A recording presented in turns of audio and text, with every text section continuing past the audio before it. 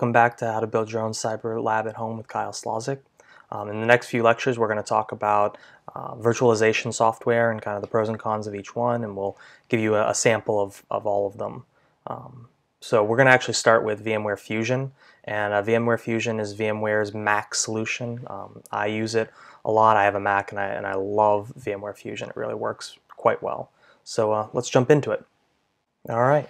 So this is what VMware Fusion looks like on Mac, and you can see that over here on to the left here we've got our virtual machine library, and kind of the ones that I've already built. I've got an Ubuntu desktop, I've got a Kali Linux distro, Windows 7, and kind of a few other things going on.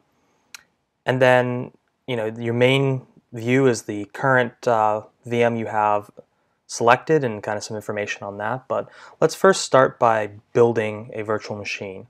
And it's really easy. You can go here and click New, and then you've got this screen. You can install from a disk or an ISO image, or you can import an existing PC. You can actually direct it to a physical machine, and it will kind of copy that physical machine into a virtual.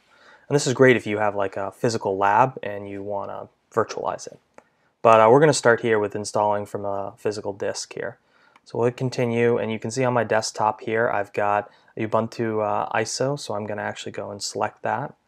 Go to my desktop, click on the Ubuntu, and you can see here it recognizes the ISO as Ubuntu 64-bit, and we'll continue, and we're going to use the easy install. A lot of the more popular versions of Linux and Windows have this easy install feature in VMware, which basically means that you just set up all the settings here, name and password, and it just does the rest for you. So I'm just put in a password, and we'll hit continue, and it says, here's what we recommend. Recommend a 20 gig hard drive, 1 gig of memory, and NAT. So we'll finish that, go and save it off. We'll do that. Actually, I might come back. Yep. And then you can see that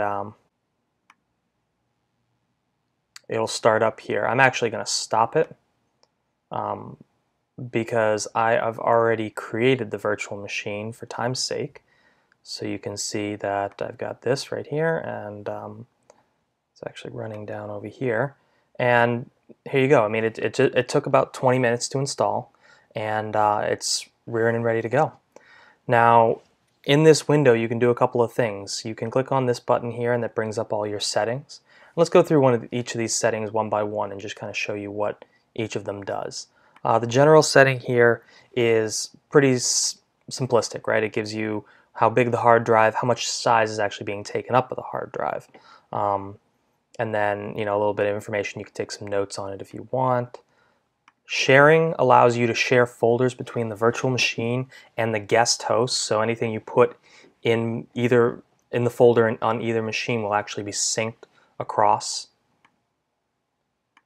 Application menu allows you, if you've got running a Windows or something, you can actually add specific applications to the host operating system, so you can run those. Keyboard and mouse, I don't think we need to go over that, but process and memory right here.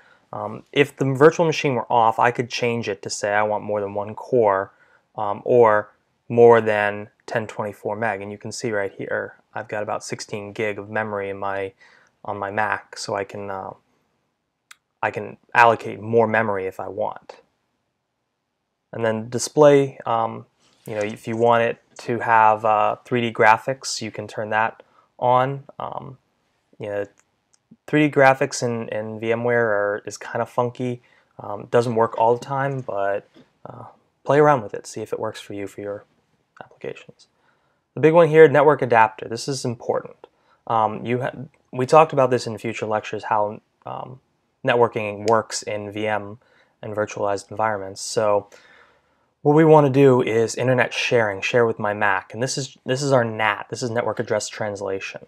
You can do bridged, and I can say I want it only bridged on the Wi-Fi or only bridged on my Thunderbolt Ethernet, and then custom private to Mac. You can actually set your own custom private networks here, and they won't communicate out with the internet.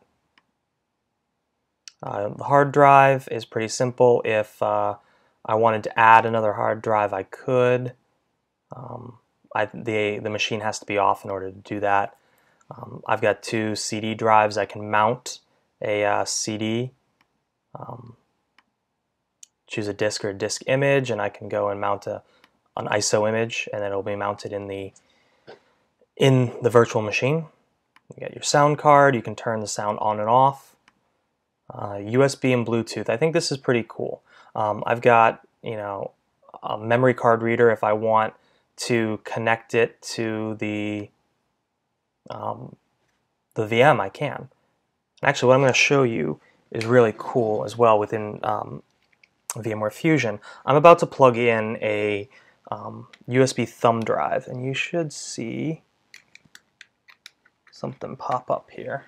You can see right here, choose where to connect this. You can say connect it to Linux, which is the virtual machine running, or connect it to my Mac. And if I hit connect to Linux, I can see it. It'll be mounted within my Linux machine. So I'm just going to say connect to Linux, and that should be fun. If you had a floppy drive, you could do that. You can set up printers, share Mac printers with it. You can actually encrypt it if you want. It has to be off in order to do encryption. Isolation, you can actually drag and drop files into this, and you can actually turn that feature off, which would be great if you were doing you know, some dangerous things, some malware and whatnot. And that's pretty much it for your basic functions of VMware Fusion. The last thing I want to show you here is probably one of my favorite features within VMware Fusion is if you make this full screen, you can see that it actually makes the VM another screen. So I just swiped, I did a 3-finger swipe on the trackpad, and I can go between Mac and the full screen VM. So it's pretty nifty. So that's pretty much it. That's VMware Fusion in a nutshell. In the next couple of lectures, we'll talk about some of the other virtualizations, but yeah.